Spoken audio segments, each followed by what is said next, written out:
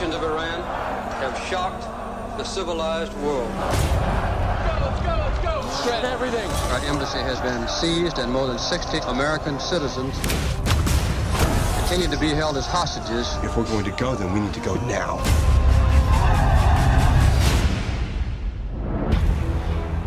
What happened? 6 of the hostages went out a back exit. Where are they? The Canadian ambassador's house. You got Revolutionary Guards going door to door.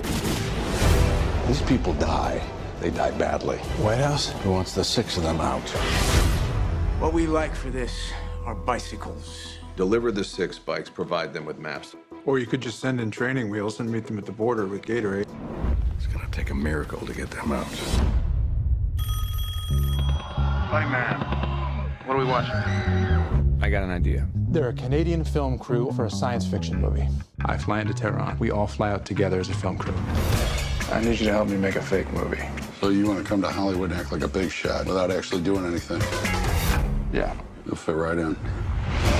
You need a script? Argo, science fantasy adventure. Moonscape, Mars, desert. They need an exotic location to shoot. You need a producer. If I'm doing a fake movie, it's going to be a fake hit. You don't have a better bad idea than this? This is the best bad idea we have, sir. By far. You have 72 hours to get them out. They're getting a visitor. You gotten people out this way before? No. You're asking us to trust you with our lives. This is what I do, and I've never left anyone behind. I know who they are, and they know they're hiding out. It's over, Tony. If they stay here, they will be taken. Probably not alive. We're responsible for these people. I'm responsible.